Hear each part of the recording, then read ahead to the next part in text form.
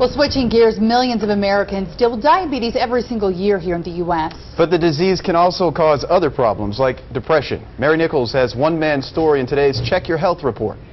That I definitely had diabetes, and from what they could tell, it's a pretty serious case of diabetes. During a vacation to Hawaii, Glenn Biesinger noticed something was wrong. A trip to the doctor would reveal that Glenn had diabetes. After that diagnosis, Glenn's life took a downward turn. Just couldn't deal with it or blamed it on everyone else or everything else, and just figured I didn't deserve it. You know, like I said, I just lived a really good, healthy life and was in great health.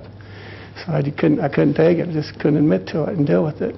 His wife left him, and as the months turned to years, Glenn's struggle with diabetes made him depressed.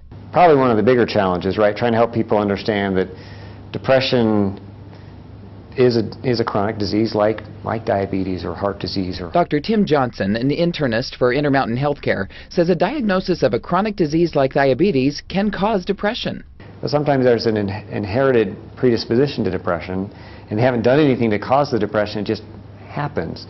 Depression can make it tough, Dr. Johnson says, for people to control their diabetes. That's why mental health experts are brought in to work with patients who may be suffering from depression. But I think if you kind of describe to them or talk to them about that and don't judge them and help them understand it's kind of a natural thing for a lot of people who have chronic disease. It took 8 years for Glenn to realize he needed help. Lots of people get diabetes, but the real key is how you respond to it. And I didn't do very well at that for a while. Mary Nichols for Check Your Health.